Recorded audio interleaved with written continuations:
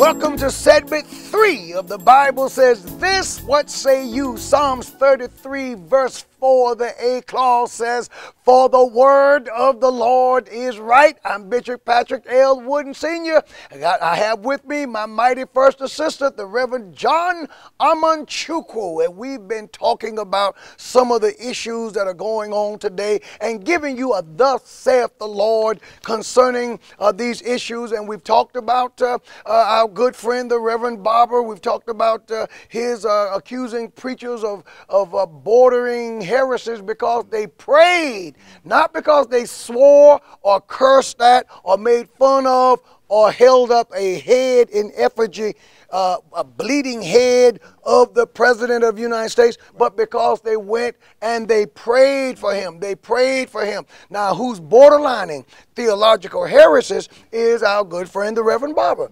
It is heresies for a preacher in a turned-back collar to speak in favor of that which God calls an abomination. The Reverend Barber has done that. It is heresies for a preacher to march in favor of the so-called woman's right to choose. All unborn babies are innocent. No unborn baby has ever committed any crime. And yet in this country, approximately 4,000 babies are aborted per day, and 1,876 of them are from the African American community. Right. And the kids look just like Reverend Barber. And we didn't hear him say anything when our president said to Planned Parenthood, the leading killer by far of people, God bless you. Why? When Hillary Clinton, when she was campaigning and she received her Planned Parenthood's endorsements, she said to Planned Parenthood, "There's something that we need to say to you that's long overdue." And she said, "Thank you." And when Loretta Lynch likened transgenderism to the civil rights movement and the plight thereof, Reverend Barber said nothing about that. Our mighty fight, the fight to recognize our beautiful color. We were being treated like we were second-class citizens, not because we were practicing immoral behavior, not because we were involved in a lifestyle that if every human being practiced that lifestyle, it would mean the extinction of the entire human race within 100 years or so, but simply because our nose is a little thicker, lips are a little thicker, skin is brown without even having to lay in the sun. Come on here.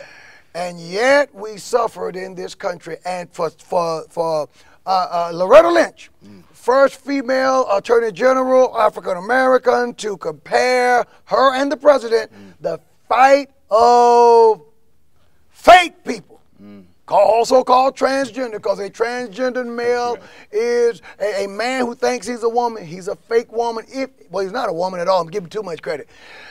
To compare that to the civil rights movement is wrong. Now, let's talk just for a minute. Now, Reverend Barber had mentioned the book of Amos, Amos chapter 2, and I went to Amos and I read the scripture, and he is right in terms of what Amos says. Amos chapter 2, it was verse 6, that said, "Thus saith the Lord, for 3 transgressions and for 4, which is a Hebrew idiomatic expression that means time is up. You sinned one time too many.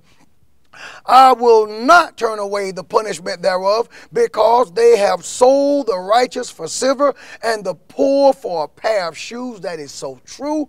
That pant after the dust of the earth, on the head of the poor, and turn aside the way of the meek. And a man and his father will go into the same maid. He didn't mention that part. For a man and his father having sex with the same woman. He didn't mention the sexual immorality, to profane my holy name. It is true. God did convict Israel for that wickedness. Now, our position is not that the poor should be sold for a pair of sandals, that a man should be sold for silver. Our position is simply this, that there's got to be more than one approach. The war on poverty, after all of these years, since it was launched in the 60s, Johnson put a war on poverty, and it has not worked. It has not moved the needle, so that there are other things to be said, such as, I want you to get something for me, Elder Elder, turn to Proverbs chapter 4 and verse 10, and also read for me Proverbs chapter 21 and verse 17. Chapter 10 and verse 4, excuse me. Chapter 10 of Proverbs and verse 4 says what? It says, he becometh poor that dealeth with a slack hand, but the hand of the diligent maketh rich. Liberals never quote this particular passage. Now, this may not be applicable to every poor person, but wouldn't it make sense to say that the Bible teaches you that one of the ways that you become poor is that you don't have a good work ethic? Dealing with slack hands means you don't have a good work ethic. And in this country, we pay people not to work. How about let's look at Proverbs 21 and 17. Proverbs 21 and 17 says what? He that loveth pleasure shall be a poor man. Yes. He that loveth wine and oil shall not be rich. Listen, if you love partying, you love pleasuring, you love playing the video games. Turn up. You don't want to you won't work 2 and 3 jobs. You won't put in the midnight oil. You can love that lifestyle if you want to, but you're going to end up poor. And in terms of, today we treat poverty as though it is a disease.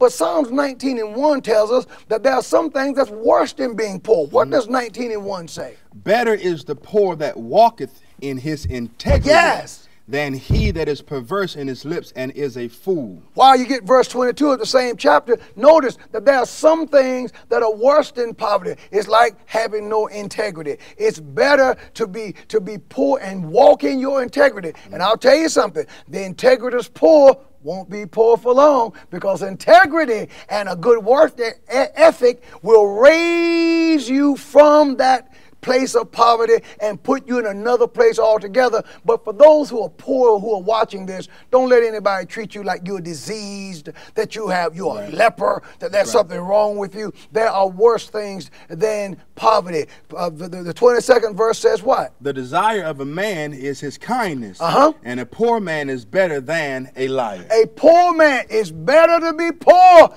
than to be a liar. It's better to be poor than to say to people when you know better, if you like your doctor, you can keep your doctor. Then to say to people when you knew your thinking was better, when you said, I am evolving on the definition of marriage, when all the time you were for same-sex marriage. See, there are some bad things, and whether you're a Democrat or a Republican, a liberal, conservative, libertarian, or whatever, lying is worse. Being a liar is worse than being poor. I want you to read for me Psalms 19 and 17. Let's see what that says for a moment here.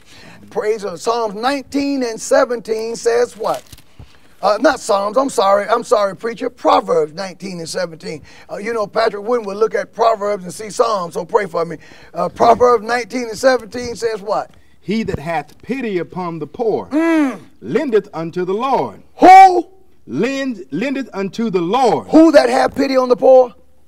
He that hath pity. He. Now, what's my point? The Bible teaches that we can't just leave caring for the poor up to a government program. Right. See, liberals believe and progressives believe that they want the government and taxpayer money to do it because they're not going into their pockets to help anybody. Oh, no. They're not going to reach into their pocket and give a dime. A new study that came from the non-governmental sector newspaper called the Philanthropic Chronicle shows that even poor conservatives are more generous than wealthy liberals, according to a new study that poor conservatives, that conservatives who make $25,000 a year or less give 16% of their income to charity, whereas liberals who make $100,000 to $200,000 or less give less than 3.3% of their income, and the $200,000 or more gave less than 4.5% of their income. See, because liberals, their argument is, whether it's Reverend Bob or any of the rest of them, if you listen to them, their argument is, let the government pay for it. Let the government give us care from the womb to the tomb. Government care. Government solution to this, government solution to that, it doesn't make us wicked because we believe that there may be another way. Mm-hmm. There may be, how about churches? Right. We do it here. How about churches helping the poor? That's right. How about solutions that help the poor that doesn't call them to be a prisoner of a government handout forever? Right. Oh, I remember coming up on welfare, and when my mom would work to get off welfare, how they would cut off. That's right. And how the trap is set that if you try to get off of this program, we're going to get you, because they know that we can keep you on this program. You'll vote for us. Right. They want to buy votes by giving you things. Yes, it's much easier to get programs and things passed if you're giving out goodies because people want free stuff. But that free stuff makes you get hooked on the titty. Yes, you do. You get hooked on the government nipple. And now there you are getting pennies on the dollar, getting a little bit of a check when you could work and use your own mind. I want you to go to what Timothy says about what happens that if a man don't work. What does the Bible say there, preacher? 2 Thessalonians 3 yes, 2 Thessalonians. 10 says, yes, sir. For even when we were with you, this, watch this strong language, we commanded you, preach, preacher, that if any would not work, neither should he eat. Wow. Well, I know what you're saying. Well, what about folk? What about the working poor? Listen. Get another job. Keep on working. We live in a capitalist system. Right. And in capitalism, there's going to always be differences in incomes. Mm-hmm. Now, our Constitution promises us the right to the pursuit of life, liberty, and happiness. Mm-hmm. It does not guarantee the outcome. That's good. That's good. You got to be willing, my friends, to take advantage of this nation. I want to say to the poor out there, as we wrap this up, and preacher, I want you to jump in. You're going to take us out. Yes. There's a reason why people cross deserts, people get into boxcars, people do all kinds of things to get into America. Because they know that if they can get here, legally or illegally, this is still the land of promise. It's still a place that offers a greater opportunity. I say to my friends, don't you be born here. Don't you be raised here. Don't you let this be the place of your nativity and everybody else comes here and take advantage of what America has to offer and you lose out and depend on a government handout. If you need it for a minute, take it. If you need it for a moment, go on it. If you need it, but just know that it is not the cure-all, nor is it the answer. The best solution is your own brain, your own ingenuity, your own mind, and trusting the God of the Bible. Preacher, take us out. And I tell you what, coming up as a child, we were on welfare for a little bit of time, and my mother worked 2 jobs to make sure that we didn't remain on welfare. I saw her many times leaving in the morning, but coming back in the morning. Yes, sir. My mother worked her hands to the bone to make sure that her children, her 4 children, could receive the best. And she knew that the system was not the best thing for her family. Now, how many children? 4 children. 1 lady. That's right, 1 lady. She did it. And I want to do this, Bishop Wooden, if I may. Yes, sir. Since it's right to pray, and we covered all that. Yes, sir. I want to pray for Reverend Barber. Amen. I want to take this remaining time and to pray for him and pray that God will turn his heart. Yes, sir. I pray that you will understand the essence of Amos 3:3, since you brought up Amos, about 2 walking together and not being in agreement. Oh, my. You know, how can you walk together and not agree? Can 2 walk together except they be agreed? That's right. I want to pray for you. Dear Heavenly Father, Lord, we ask Jesus right now that you would turn the heart of Reverend Barber. Yes, Lord that Jesus. He will put first the kingdom of God and its people. Yes, that Lord. He will put first the unborn. That He will put first those, oh God, who are in this country.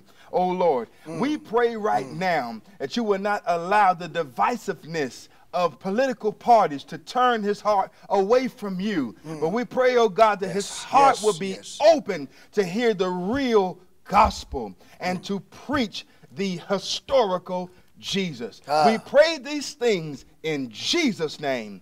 Amen. Amen. Praise the Lord. And I'm sure, listen, all of you out there, If the Lord leads you to pray for us, That's please right. pray. Pray for if us. you want to post it, please pray, because we all need prayer, and that includes the president.